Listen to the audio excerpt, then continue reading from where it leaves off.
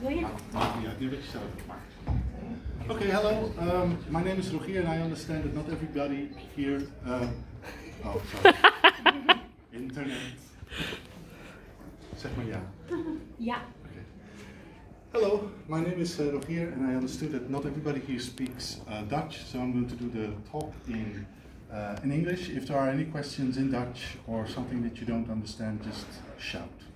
I don't like the... We do the questions afterwards because you have to remember everything all the time.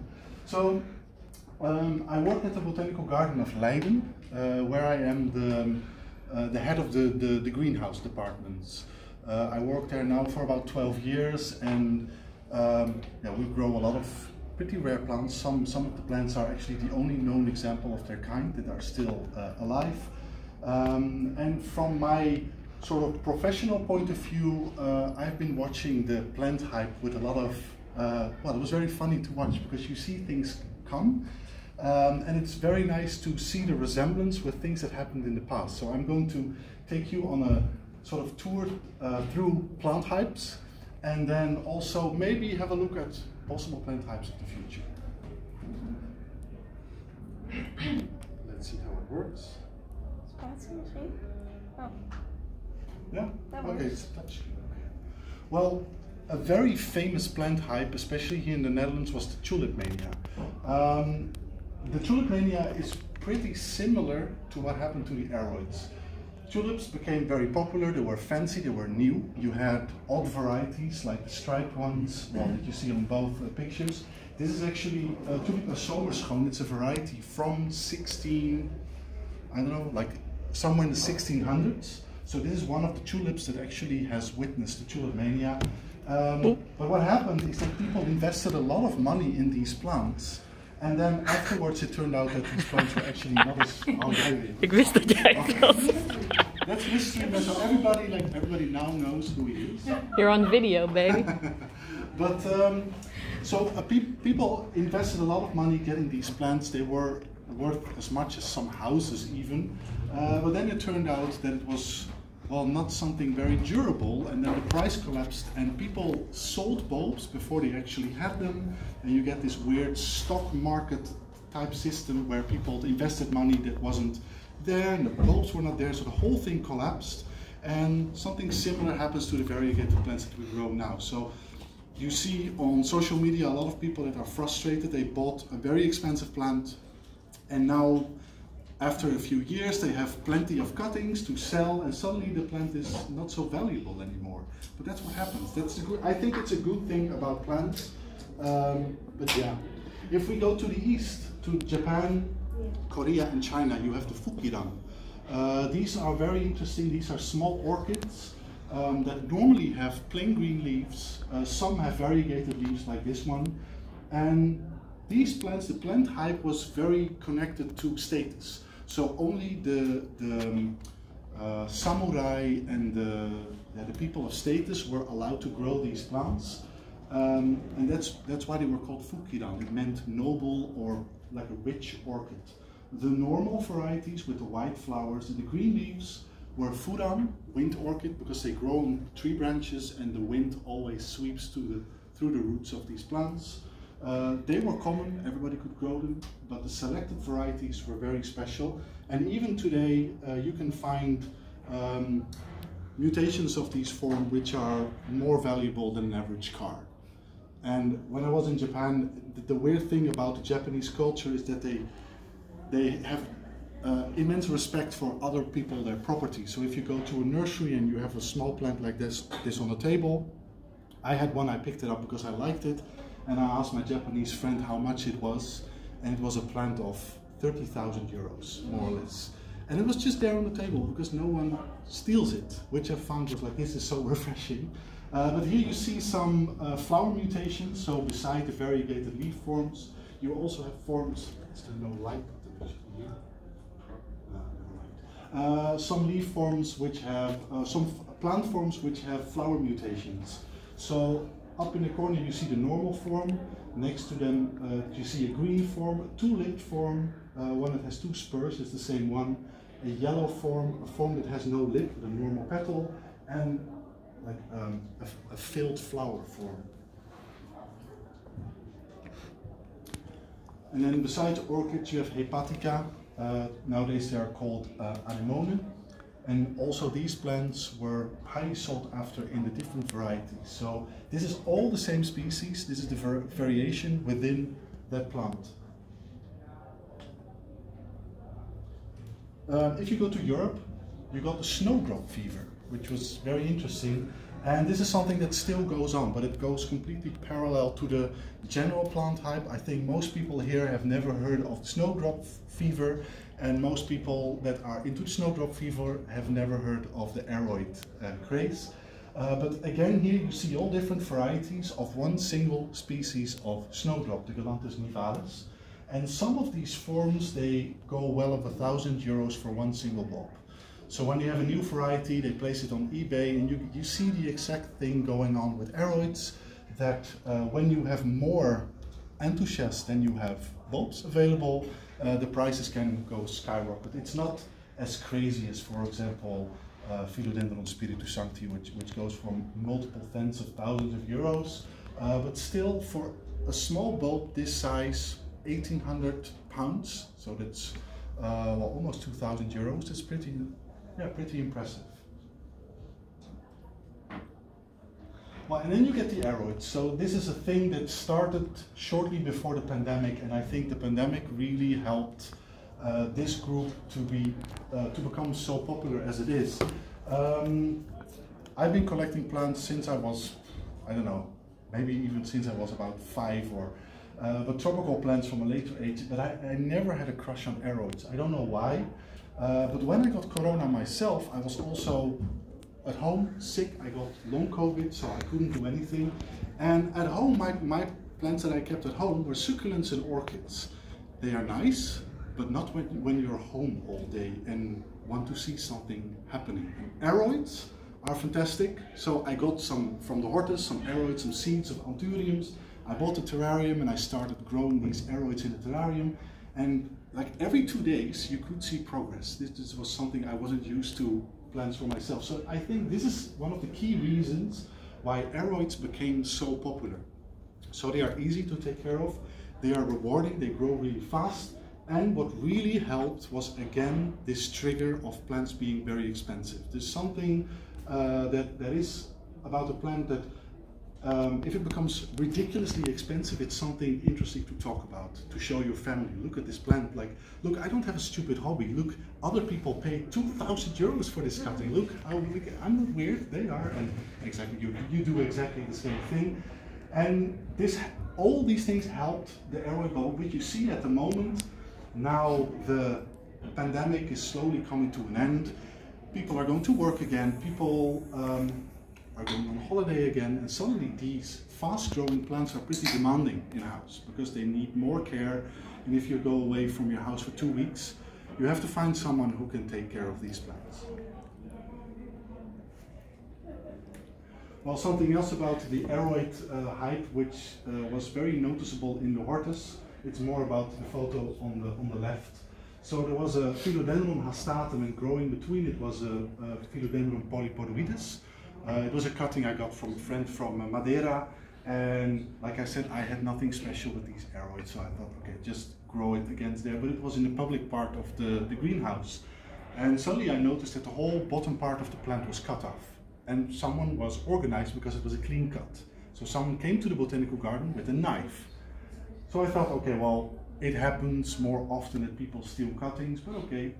And then a month later, more or less, the whole top part was cut off. This is weird, because it's not a special plant. So I asked around, and it turned out that that time, Philodendron polypodoides was about 1,000 euros for a cutting. So I thought, okay.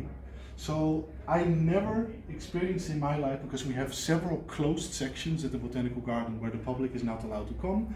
And usually we reserve them for orchids, very fancy, very expensive carnivorous plants, things like that. But for the first time in history, we had to move house plants to the closed section, which was very strange. And by now, we can slowly move them out the closed section again.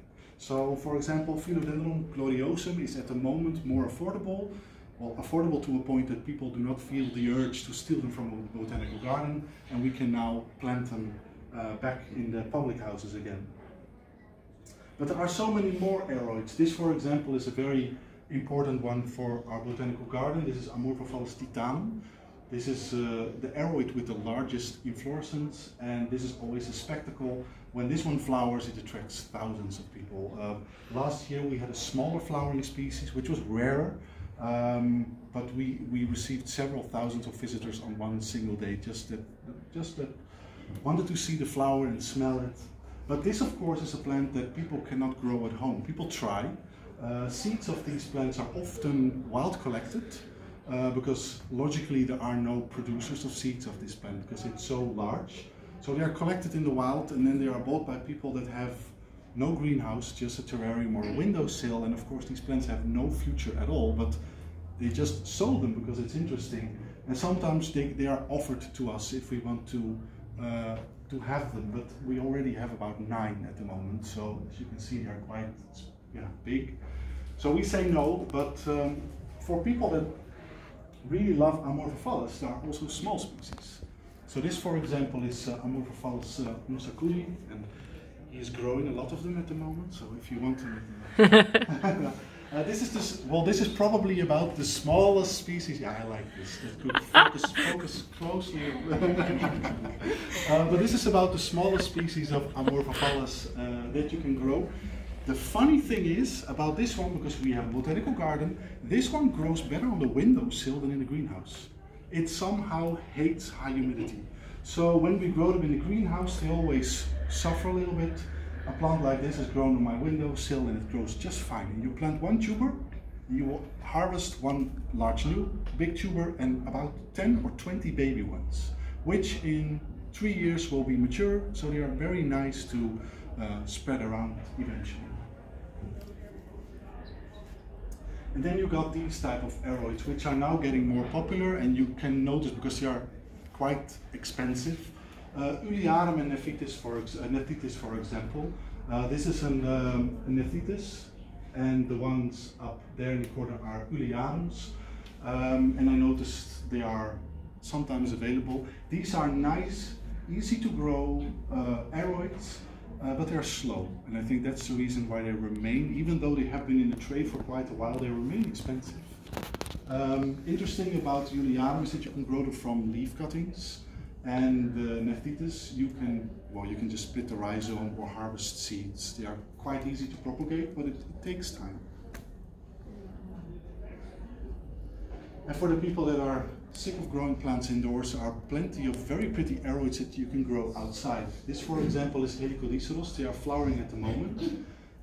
As you can see, I photographed my fingers with them. The flowers are huge and they smell like a dead animal. So if you happen to be flower, you usually notice like, okay, it's flowering at the moment. They call them dead horse arum, but it's more fishy. It's like they have clam shells or something that you leave in a bowl in the sun. That's the sort of fragrance that it gets. And these plants are very impressive, and with the scent they have, it's better that you grow them outside. And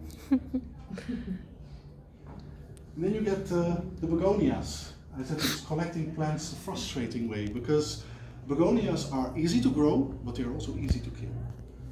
These are the type of plants, I'm going on holiday soon, and these are the plants that make me nervous, because usually I have a few terrariums in which I grow begonia, and I can say that I water them once a month, that's it.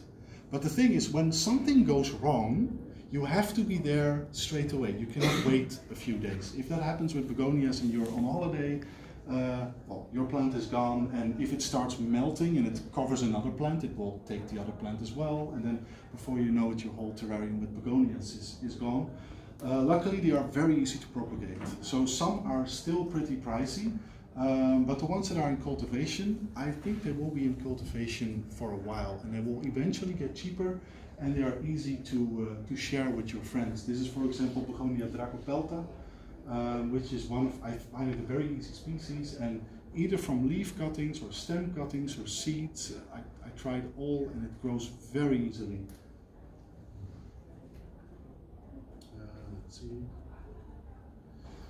So yeah, and there are more species that we don't grow yet. This, for example, I don't even know what begonia this is. I photographed this somewhere in Africa, and so I don't know the name, but it's quite a pretty species. Begonia is a huge genus.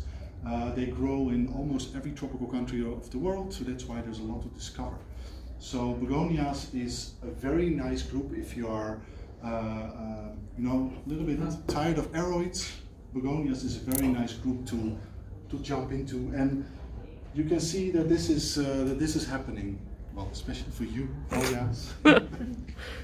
Yeah, collecting plants the retro way, because funny with Hoyas is that they were already quite popular in the 80s and 90s, and then we forgot about them, and now they are back. But the thing is that somehow these old collections survived in secret corners and greenhouses of old people, and now all these plants that you can find back are from old stock that was already available in Europe since a long time. Very different than many of the aroids which were quite recently imported, especially from Ecuador and South American countries, and later also Asia. But many of the Hoyas were around, and I know from the botanical garden where I work, we have a very large Hoya collection, and yeah, I know from this collection also some cuttings were shared to nurseries, and from the nurseries they come back to the botanical garden, and this is super important. With plants, there's one key thing you always have to remember: sharing is keeping. If you have a special plant and you think, oh, this is mine, I don't want to share it, that's the best way to lose a plant, because if it dies, it's gone and you will never find it again. So that's why with plants, if you share them and for whatever reason you lose your plant, you'll always have someone to get the cutting back. And this is true for private people, but this is also true for botanical gardens. So even in our botanical garden, we currently grow species that we still have, because once in the past we gave them to collectors, and something happened in the greenhouse and they died, and we got them back from the collector, which is very good. Yeah, collecting plants the fancy way you do, of course, with orchids. Orchids have been popular since the Victorian times, but orchids have always been sort of a niche plant. It's a certain type of person, and that's why I don't expect orchids to become generally very popular, because they are, first of all, quite expensive to purchase. Of course, there are cheaper ones, but you have the same with aroids. They are slow growing, and they are generally more difficult. The problem with an orchid, because they are often slow growing, it takes a long time before you notice you're doing something wrong. And by the time you finally notice you're doing something wrong, it takes a long time to get the orchid over, you know, the dip again. But then again, you see that orchids are getting more and more popular, and I think they really deserve that. If you take, for example, the genus Bulbophyllum, which is one of the largest orchid genera, there is so many variation, and you see that within the orchid community, Bulbophyllum are very popular. There's one exception, it's the jewel orchids. They are very popular at the moment because they are so similar to the leafy aroids. You see that the focus of plant collectors at the moment is leaves, not flowers. I think this will change, but at the moment it's still foliage. Hoyas have both. What? Hoyas have both. Hoyas, wow, but Hoyas are messy. I'm not a fan of Hoya. And then you have Lepanthus, which are... Yeah. What? Knippen we eruit. Oh yeah, okay. Lepanthus are also getting popular because people are having terrariums, and Lepanthus are tiny orchids that require high humidity, and if you have a nice running terrarium, these are very nice to collect because first of all they are spectacular to look at, but also you can have many in a small space, and this is a thing which is the rarest thing in all collectors' collection, that's space. So if you start collecting small things, you can keep on collecting longer. This is my sort of botanical fetish. This is Corybas.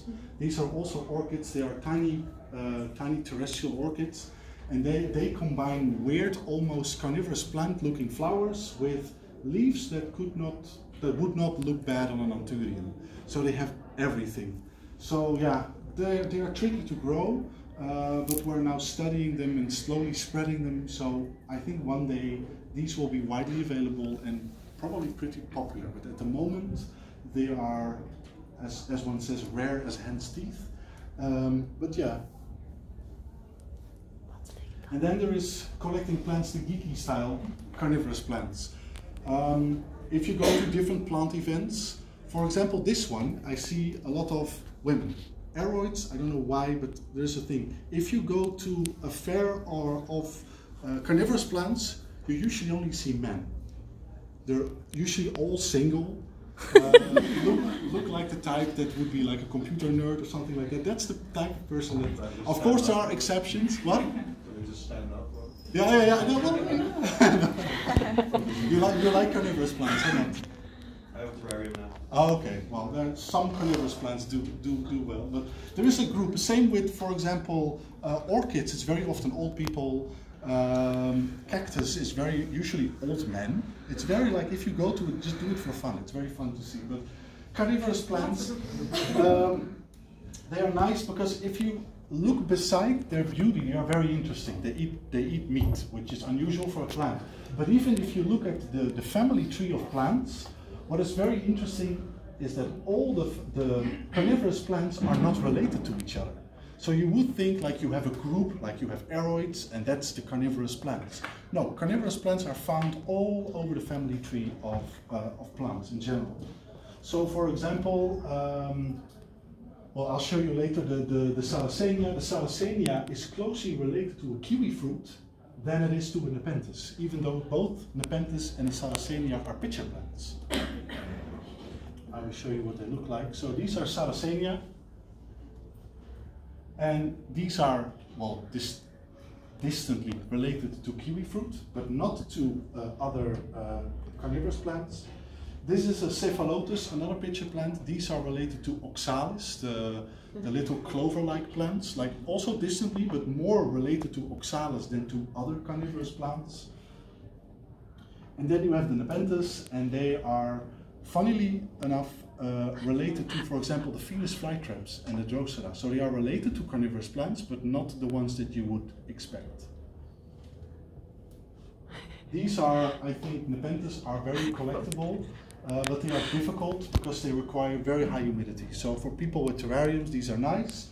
And then again, I'm holding here a picture of Nepenthes edwardsiana. The picture is this big, and then the plant that is attached to it is 10 meters. And then the plant, if you talk about high plant prices, seedlings this size are 200 euros. And the plant needs to be this wide to form pitchers that size. So these are expensive. But also Nepenthes hamata, for example, the one on the right with the black teeth, is also one we cannot grow in the public part of the greenhouse because it will get stolen straight away. It's very expensive, as you can see, because it's a beautiful species. But the thing is, these have always been expensive. This is not a hype. These were expensive from the moment they were discovered, and they still are. This is a super hip carnivorous plant because it's vegetarian. No, it's not vegan. It's vegetarian because it makes these little bowls with water, and the larvae of mosquitoes, they will transform the leaves they collect into nutrients that the plants can absorb. So if they would generally eat leaves, they would be vegan, but since they need the mosquito larvae, they are vegetarian. Again, very pretty plant. The stem that is attached to this plant to make these pretty pictures is several meters long.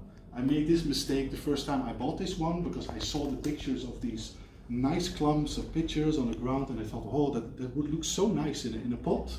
And then I bought it, and I got this weird twig in the pot with no pictures at all. So I wondered like what's going on, and the nurseryman said, yeah, you have to grow it for like for a while, and then when it's old enough it will make a few pictures at the bottom, but never cut off the stem because yeah, you will not get pictures as well. Now these are vegan. This one is very hardcore. This is a dollar cuscuta, and these plants are parasites. So this one is trying to eat barbed wire, which is not working, but we'll find out later.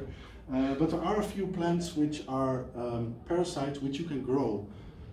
I once did a post on Instagram about this one, and I thought like, oh, this is too awkward for people. People will not like it, and it went crazy. So I thought, okay, people apparently like this. But this is how I sow it. So I smear a seed on a host plant, which is a succulent, a euphorbia, and then the glue dries out, and then you will get this little root that comes out.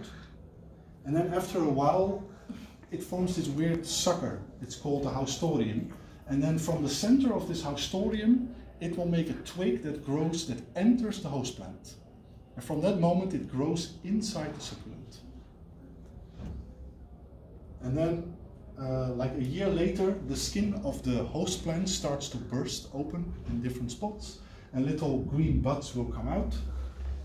You could make a horror movie about this one. And then you get small flowers, and then when you pollinate them, which is a tricky thing to do because the flowers are so tiny, but you get these red berries.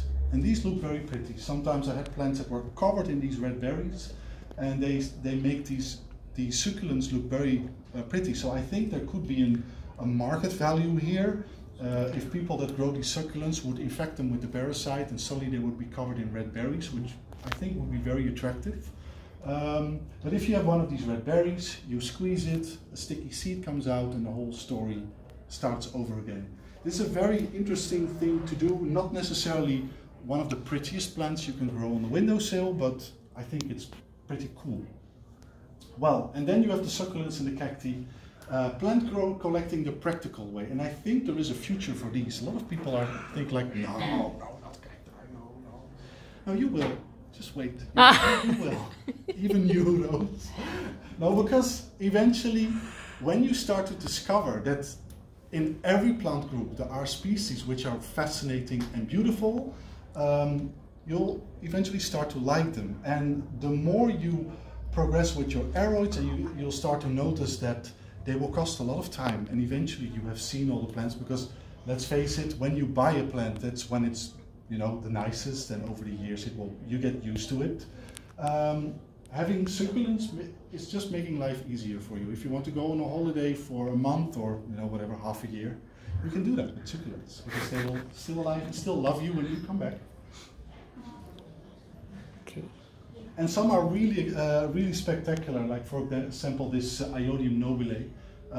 Just the color of it and the whole thing, it's spectacular. I think the trigger with these hypes is a sort of social acceptance. If some of the major influencers start sharing these plants and pretend they are spectacular, then everybody wants them, and I think that's something so weird. I've seen it happening with the aeroids, because before that, the orchid importers from Ecuador, for example, they used the aeroids to stuff their boxes. So when they came to Europe, so that's for example like 10 years ago when they came to Europe, they used Anthurium and Philodendron to stuff the boxes, and then when they were at the orchid exhibitions, the Anthuriums and Philodendrons were loaded, and they were sold for very little money because no one was interested in them. So you cannot defend the fact that they are beautiful, but you cannot defend the fact that these plants have always been as beautiful as they are now. There is just a sort of a hype going on. And I think every single plant group, which is at least a little bit decorative, can fall into this hype. So maybe succulents one day will happen. Especially the carrion flowers, the stapeliads, could be very popular, because again they are small. If you have a windowsill, you can grow many at a small spot, and they are very, I say, like they do very well in pictures. So these are very Instagrammable. Very important. Orbea albocastanea, for example. The flower is only this big, but if you have a macro lens, this picture on Instagram goes wild. Everybody thinks like, what the hell is that? But it's a succulent plant, and it's fantastic. This, for example, is sort of the Anthurium barochianum amongst the succulents. This is a plant that everybody wants, quite expensive, and it is spectacular. But on your windowsill, it's easy to grow if you can get hold on one. So they're easy, difficult to get, but not difficult to grow. And just some like more variation within this group. This is a very interesting group. What is interesting about them as well is that they are related to Hoya. If you look at the center of the flower, they have the same type of structure. These basically are succulent Hoyas. So Hoyas without the leaves that became really compact. They make the same type of fruits as well. And also when you poke them with a needle, some often like sap comes out. Some species whitish, not as white as with Hoya, but you can see they are related. from the same group are these, the Ceropegia. They grow more like Hoyas. They are climbers, but they are closely related to the Stabeliids that I showed before. Botanists even lumped them all in one big genus, but these are fantastic. If you grow these, everybody that sees them goes wild. They think these are flowers from another planet, and yet they are easy to grow. Why are they not here? Because people are not demanding them, people are not wanting them, and the growers grow what the people want. So they are available if you look for them. And then you have these the Haworthia. Yeah, I find them very spectacular because I have a lot of them on the windowsill, and when the sun starts setting, you get this effect that the sun goes through all the tops of the leaves. And these are always popular. Also, like on social media, if you post them, people go crazy for them. They are easy to grow. I'm now bullying them at the moment to see how far they can go. A few years ago, I had a few that they were suffering from mealybugs so badly that I placed them outside and I forgot to bring them inside for the winter, and they got frosted, rain and frosted.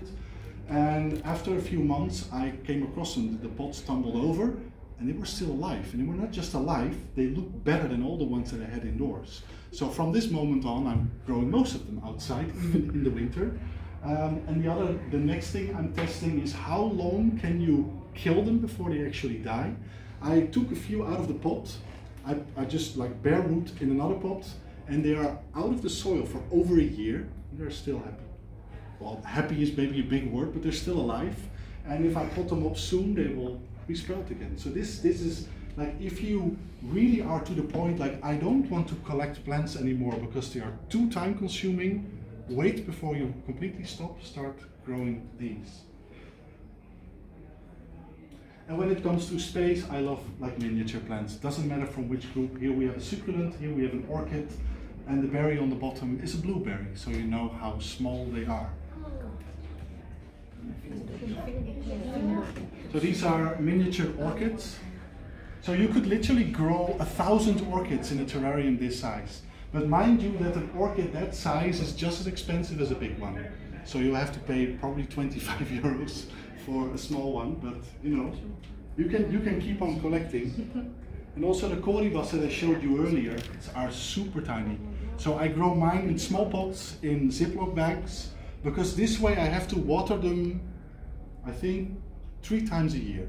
That's the amount of time. I'm a very bad houseplant grower because every day I go to work, I have to take care of plants. So when I'm at home, I don't want to take care of plants. So I have succulents, which I ignore most of the time, and these orchids in plastic bags, which just thrive without my care, and that's perfect.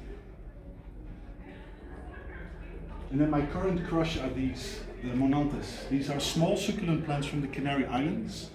And the benefit about these plants is they are miniature plants, but they can grow really well in a house atmosphere. The other ones I showed you require very high humidity, the miniature plants. So you can grow them either in a Ziploc bag or in a terrarium, but the Monanthes you can grow on the windowsill. And it looks really neat to have a windowsill with 25 tiny pots on a small row. So here you see a teaspoon to give you an idea about the size of this plant. This whole plant is this big. And Monanthes is also, it's a very undiscovered group of plants. There are a few species available. The one that I showed in the previous slide is pretty commonly available, but when you buy it, you often buy it in a pot this size, and then it's loaded with little plants, and it looks like an ordinary succulent. So you have to know what it is, tear it apart, plant it in tiny pots, and then you have this effect. This is probably Monanthes brachicaulos, but I'm not sure. But as you can see how small it is, also very tiny plant. And this is a species which is recently discovered. And when it comes to the leaf structure, I think this is one of the most spectacular ones. But this one is not yet in general cultivation, but I hope it will be. And then, yeah, I think it might end up into the next plant hype. That's it. I think it took half an hour. 34 minuten. If there are questions, shout, but I will be around here as well. Are there any online questions? People have No, I'm just filming, I'm not live. Oh, you're just filming. You told me to. So you